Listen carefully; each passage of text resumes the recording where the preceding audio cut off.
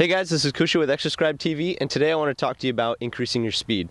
So if speed is something you're after, you want to focus not on foot speed, but on leg speed. You know, a lot of strength coaches will talk to you about how fast your first step is, but it's really not so much about your first step as it is your first push.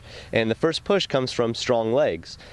You want to focus on your single leg strength and stability, which will help focus on not just segmental joint stability, but also gross stability, which transfers into overall horizontal speed.